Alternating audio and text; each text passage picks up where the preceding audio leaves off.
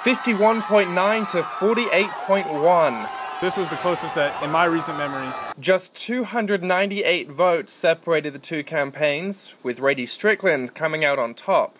Just like that idea that there were more than like 2 students that believed in us and had an idea and like believed that we would do a good job is so overwhelming. I think that goes to show that, we both ran great campaigns. We're both very experienced. We both have done a good job. Despite their loss, the Wilson Carter campaign says they're proud of their achievements. I think we brought a lot of issues that students want to see addressed to the forefront.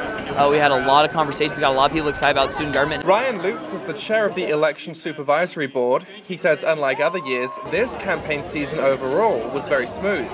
A couple complaints, a couple also, serious complaints that we heard, and I think overall it was a very well-run campaign season. This is not a competition to eliminate however many people as possible. But to see no one get disqualified is a great win for SG. Dean of Students Sonsia Reagans-Lilly says for Rady and Strickland, the hard work is just beginning, but it's an exciting time.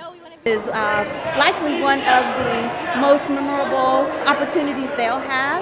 It's an institution, one of the largest in the nation, and we're very proud that they will be representing the student body.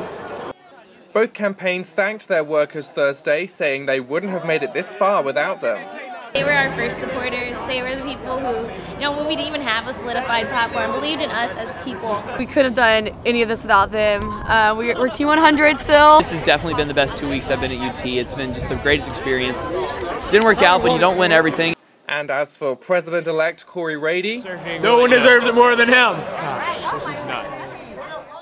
Christopher Adams, KVR News.